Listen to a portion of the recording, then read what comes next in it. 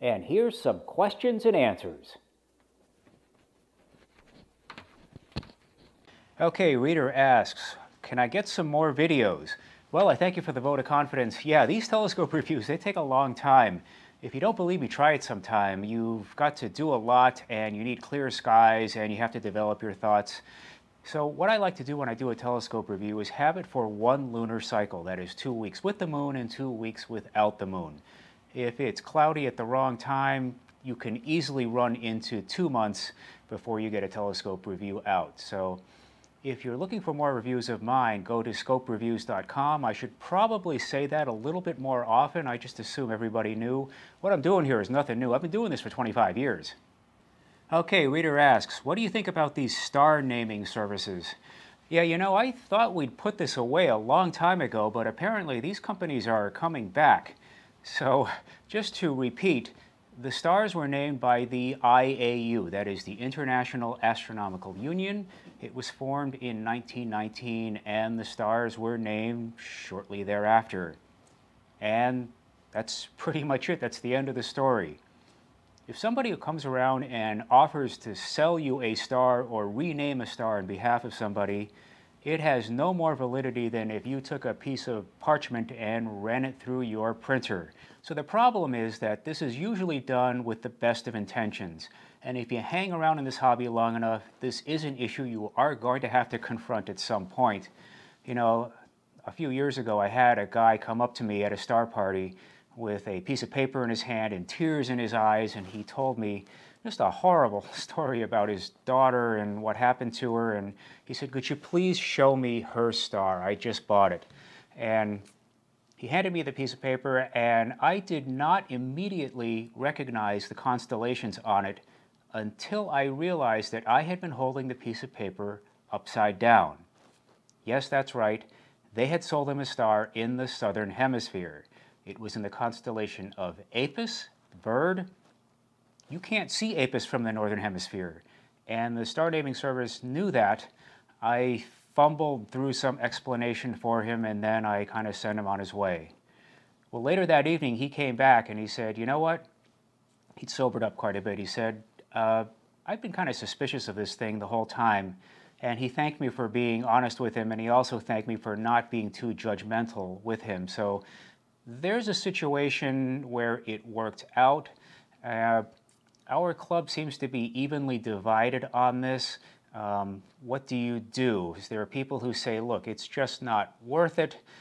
Just let it go. There are other people who say, look, if you don't say anything, these star naming companies are going to continue to proliferate. So I don't know. What do you guys do? I do want to point out that if you're looking to do something with your money on behalf of somebody, there are many wonderful charities out there doing some important work. I might suggest that is a better place for your dollars than a star naming service. Okay, Ed, is it possible to make money on telescopes, and are telescopes good investments? I don't think so, not for the most part. Every once in a while you hear of somebody making a lot of money on something that's pretty rare, like an astrophysics refractor. But I think if you're going to get into this hobby to try to turn a profit on it, you're going to have a rough time. I don't know, maybe somebody out there is doing it. I have never been able to figure out how to do that. By the way, if you're looking for an estimate as to what a used piece of equipment go for, I have a really general rule of thumb. I take the retail price and I multiply by 0.7. Then I kind of look at the number and see if it makes sense. If it's a common, inexpensive item that's always in stock, I may adjust that number down a little bit. If it's something that's, more rare, high-end, I may adjust that number up a little bit. Doesn't work all the time, but it gets you in the ballpark. I use that 0.7 figure. Okay, Ed, when are you going to review those two old Meade white reflectors behind you? Yeah, there's been some interest in those, and I'm going to get around to this. This one over here is my original telescope from 1981. It is a Meade model number 591, and I had no money at the time. I was a teenager, and I took a job at a fast food restaurant. At a time when minimum wage was $3.25, I was making $2.85 an hour, and I wasn't making any tips. So by the time I got done paying my taxes and paying gas and so forth, it took me a long time to save up for that thing. So the other one is an 8-inch. That's, for those of you who know, it's a Meade model number 856. And those of you who follow me know that I think Meade reflectors from that late 70s to early 80s time frame are some of the most beautiful telescopes ever made, and that one is no exception. So I actually found that thing in a pawn shop outside of Boston. The guy didn't know what it was. I kind of talked him down on the price because it has some condition issues and it's missing a few parts, and the secondary spider was broken. That was a couple of years ago. I just recently had somebody local fix the secondary spider for me, so now it is fully operational. Yes, I've had it for a couple of years. I've never looked through it. I'm going to remedy that very shortly, and we'll see if we can do a review on that one.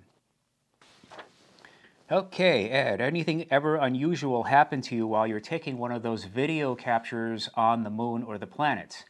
Yes, this happened several years ago. I'm going to go ahead and play this. You have to look fast because obviously this was unplanned.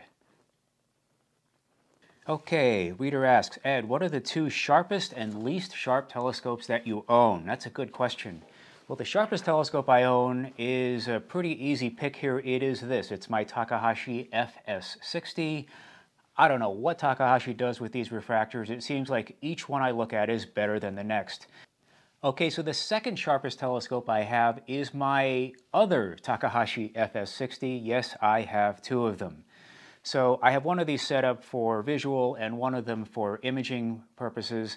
The reason I have two of these is at one point I was going to do a digital all-sky survey of the night sky. I was going to take a picture of the entire sky with a telescope, and when you're doing a project like this, it helps to have two identical setups. Never got around to starting that. I may take up that project again at another time. By the way, if you're just getting started, don't buy one of these. They're totally impractical. They don't gather any light. The focuser travel is very short, and it's sometimes hard to find focus with things, and the sticker shock is going to get to you. So if you're just starting out, stay with the standard recommendations. The 8-inch Dobsonian is, of course, a terrific place to begin your journey in this hobby. Okay, so the second worst telescope I own is this. It's my 6-inch f5 Orion Newtonian. I took this off of one of their 6-inch Star Blast telescopes, and as you can see, the tube's all scratched up and the focuser got replaced because the original one broke. These 6-inch f5 tubes are sold under a number of different manufacturers. I've seen a few of them. I can't really say that any of them have been all that great, although some are better than others. But I will say this. This particular sample is the worst one of these I've ever seen. It starts getting soft around 40 or 50 power. Looking at the planets is out. Double star splitting is out. I keep it around for star parties. I use it on an Altaz mount. I keep it at very low power, and I keep it low to the ground for kids. So, the worst telescope I own is going to surprise you. Okay, so in case you don't know what this is a vintage Unitron 4-inch f15 refractor. Its model number is 152. Unitron doesn't exist anymore, so these are considered vintage and collectible telescopes, and they are actually very sought after by collectors. I have seen clean, used samples of one of these selling for many thousands of dollars. This one isn't worth that much. It's got some condition issues, and it's missing some pieces. So the Unitron Corporation telescopes were known not only for their optical excellence, but for their beautiful industrial design. I have this thing set up in this room, and whenever somebody comes over, they always ask about it. Optically, there is clearly something wrong here. Something is going on. I can't put my finger on it. I've been in touch with Unitron experts across the country, and they are placing this sample somewhere in the 1957 to 1963 time frame. For those of you who know such things, the tube is the heavier version that is made of brass. There are bubble levels on both axes. The focuser is labeled D 100 millimeters, focal length 1500 millimeters. There are no markings at all on the lens cell, and the lenses appear to be uncoated and the spacers are intact. I don't know what's going on here. This is not sharp at any power. Some people told me that it was fashionable for a while for people to disassemble the lens cell and clean them for some reason, and for whatever reason they put them together incorrectly and it resulted in some bad looking optics. Maybe that's what happened here. I don't know. All I know, this telescope right now is unusable at any magnification. So at some point, I'll get the guys in here and maybe we'll take that thing apart and we'll try to figure it out. So this story's not over, so stay tuned. Okay, and finally, I sometimes get asked, what are these prints on the wall behind me? Well, these are astrophotographs of mine that I've had blown up. And the one on your left is the Orion Nebula. I took that through the Astrophysics Riccardi Honders. No, I don't have one of those. I have a friend who owns one, and sometimes he lets me use it. This is a stack of about 130 images of various types, lights, darks, flats, and so forth. So the image on your right here is a composite of 9 clear nights on the moon. We had an outstanding July of 2018 where I had 9 clear nights of clear phases on the moon like this. This was taken through my Takahashi FC76. Each one of those images is a stitch of 2 to 4 individual frames put together.